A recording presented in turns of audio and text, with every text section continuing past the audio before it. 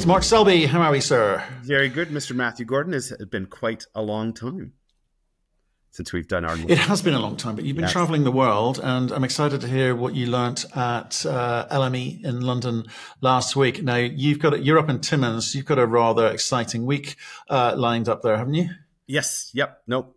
Good couple of days of meetings down here, and then got people coming through town next week from overseas. So yeah, it's going to be a busy, jam-packed week before our Thanksgiving weekend next weekend. So okay, well, I look forward to hearing all about those meetings maybe next time round. But first, we're going to whiz through this today. You've got a hard stop. You've got people waiting for you there. So what do we need to know? The world of nickel price. Yep. So good week, LME week last week. That's always a good touch point for me. You get producers, consumers, traders, all the commodity analysts in the room at the same time.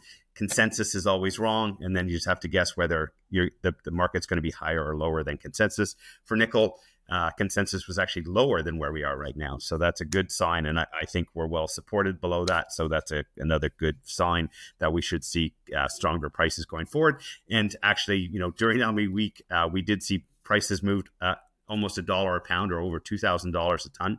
We popped up over $18,000 a ton for the first time in many, many months, breaking out of that 16 to 16,500 range, where we've been for quite a while.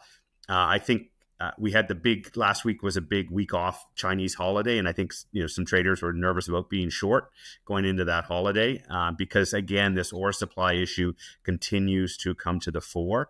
And so, despite the fact that we've seen some relative weakness in demand, both on the stainless and sulfate prices, again, China's up until the stimulus announcement a week or two ago, things were still a little soft. But I think the one of the big takeaways from LME week was a lot of participants were surprised at how more optimistic a lot of people from China were. Historically, I would say the last 2 or 3 LME weeks, most Chinese companies were pretty sort of down, sort of not particularly excited about where things were. The economy is slowing, property is an issue, but I think that the government has, in the words of Hank Paulson, got enough big enough bazooka out that maybe is starting to change the sentiment in China in terms of where the economy's headed, which will be great for commodity prices. And again, we saw commodity prices move across the board off the back of that.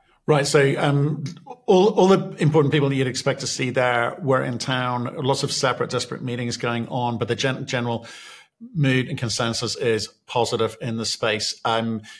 Do you concur with that? Because you've got quite an aggressive target you've set yourself by the end of the year. Still sticking with that? Well, yeah, no, I 100% concur in terms of, I think the interest rate cuts we've seen in the West, combined with the stimulus in China, is what's required to sort of shift the momentum.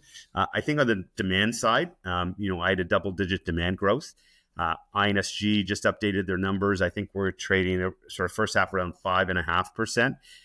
The continued weakness in lithium prices is really dampening any kind of restocking activity in the battery sector. We saw a little bit of it in February, March, and then it's kind of subsided. So again, I think we're getting to a bottom here. I'm not sure we'll get to the 10% demand forecast, but I'm still comfortable in the $20,000 price forecast by year end. Right, and we talk about INSG quite a bit on here in terms of the factors that they are looking to. Again, do you think they're going to be right? Yeah, so the good, I mean, they have their monthly reports, right, which are looking back, and so those are always sort of a decent track in terms of where supply and demand is. Again, really starting to see mine supply level off with the cuts elsewhere, and Indonesia is really slowing down. The key thing is their forecast. They meet twice a year, put out a forecast for the coming year. It's always usually not nearly aggressive enough. It's, again, close to the middle. They don't try and make a bold call either up or down. So they have demand going up 5% next year, which, again, I think is half of what it will be, particularly if we undershoot this year. And on the supply side, they only have supply going up a few percentage points. And so the key thing with their forecast is they never have a disruption allowance. Every analyst has a 3 to 5% disruption allowance for nickel.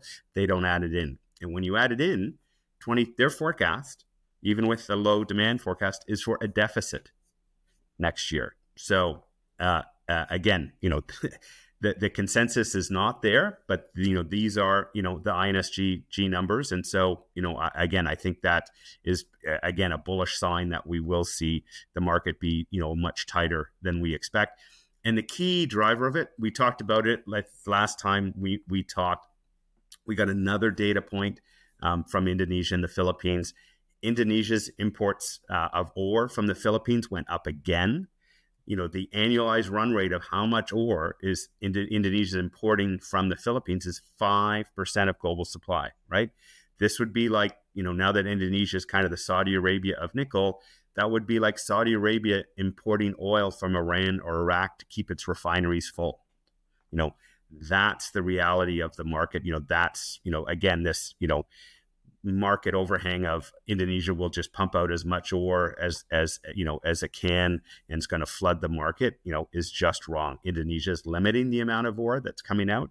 They're struggling to get the grade that they want, through their plants. And so that's why the Philippines is, the best grade saprolite is like 1.5%, in any kind of quantity. And so the fact that they're pulling that material in from the Philippines really suggests, that they are really struggling in terms of quality. And again, I think that's what's going to set up a big squeeze in November and December. Once the Philippine rainy season really kicks in, the Chinese will want that ore from the Philippines. The Indonesians will want that ore from the Philippines, and there's only so much to go around. And so, that's why, even though with demand undershooting, I'm still confident that we're going to get to that back to that $20,000 a ton price level. And the price movement we saw over the last few weeks is kind of the first leg up in that. And we'll see how that goes through November and December. So this is real fundamental disruption. This isn't a case, as you say, of seasonal rains here. This is lower grades, presumably therefore higher costs. So why all the big shouting from the pulpit from Indonesia about being the OPEC of nickel? Oh, I mean, again, they've ramped up, pretty significantly, and they're still going to they'll end this year at 65% of global supply. So, they are definitely the 200-pound gorilla in the market. But going forward, their ability, again, a lot of analysts have some pretty healthy production growth numbers coming out of Indonesia. And we will see that from HPAL. We're going to see hundreds of thousands of tons of capacity from HPAL plants come online. But it'll be, offset to some extent by these declining ore grades for the plants that produce nickel pig iron and matte. So again, I think it's going to be interesting last 3 months going into the quarter, and I think it'll be set the stage for a pretty interesting 2025. Are you still sticking by your price forecast for the end of the year? Yep, $20,000. We'll see it before December 31st. Not sure how soon before. Heard it here first, folks. But it will get there at some point. We already got there once in April, but we will get back there on a more sustained basis at the end of this year. Okay. And one of the other things kind of driving that, lots of conversation around EVs, hybrids, however you want to frame it. Is that still going to be a big contribution towards hitting those numbers? Yeah. Again, things have definitely slowed down. You're seeing the August numbers that came out in September. Again, globally, 20% year to date, year over year. Now, the big thing is plug-in hybrids up 46%, battery EVs only up 10%. So again, not worried about that. Double-digit demand growth is as much as the analysts had braved to have in their forecasts before. So if the actual market has come down to that level, then things have lined up there. Again, one of the big impacts this year year over year, was the fact that Germany pulled subsidies, and so you saw a bunch of distortions in demand because of the removal of the subsidies. They put some partial subsidies back in September. So again, I think we'll be all pleasantly surprised to see, EVs and plug-in hybrids, pop back up to the 15 to 20% range next year. Right. And I guess, slightly towards that end, and also definitely related is the U.S. Department of Energy handing out, it seems, $3 billion to critical mineral projects in the U.S. Starting to get a bit serious over there. Yeah. Again, one of the themes talked about many, many times, the U.S. government sees critical minerals as a national security issue.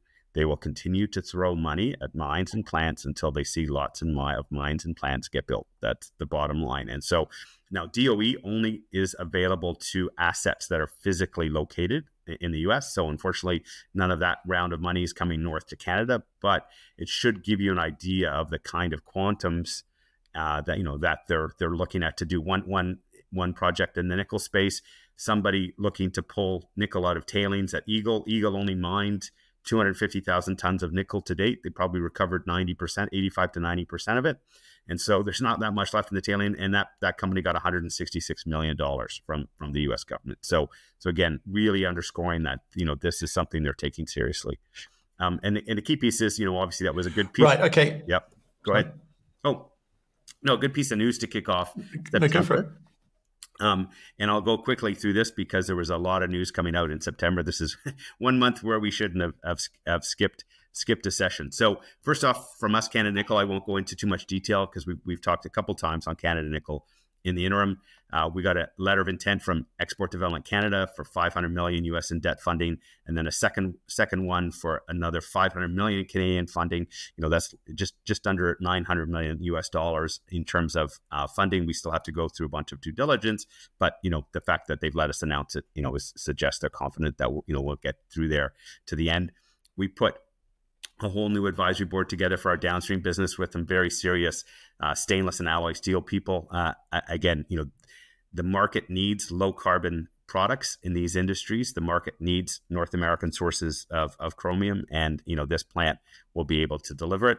We put out exploration results from 7 different properties. Again, most juniors happy to have 1 or 2 good properties. We put out drilling results from 7, and then lastly, and most importantly, we announced at the end of the month that we started filing our environmental impact statement. Once that's done, which should be in about 6 weeks, that completes the second phase of the permitting process, and then puts the government on a maximum of 365 days. So, that's a huge milestone for us, and is looking forward to getting that done. You guys are really ramping up speed now. I mean, I think that announcement of nears down $1 billion from the Canadian government to move things along kind of got people super excited, but on the ground, also moving things forward. Not least, I was kind of intrigued by the additions to the team as well. That is, well, you must be pleased at being able to track that quality of personnel, no? No, 100%. And again, I think that speaks to the quality of the opportunity to have guys who, one who built the last greenfield stainless steel mill in North America, another guy who's been involved in the alloy steel industry for 30 plus years at a senior level, is coming to get involved in our venture. I think speaks to the quality of the opportunity. So no, it's been great. And again, there's lots of other good news out. Magna Metals, who had picked up the Green Hill mine, they actually picked up the rest of the assets from KGHM. Most of the Magna team are ex-FNX, and FNX owned these deposits before they merged with Quadra. I worked at Quadra, worked on that merger back about 15 years ago. So good to see those operations in FNX, in Magna's hands, who'll put more focus on those. And it'll be nice to see, hopefully some more production. Now, there'll be more copper and PGMs than nickel, but again, good to see, those operations in good Canadian hands that'll, continue to push them forward. In Australia, Western Mines Group, they've got a big ultramafic, some good results. Again, through there, they've got a little bit of high grade that some of the Australian ultramafics seem to have around the edges. And so good to see results there.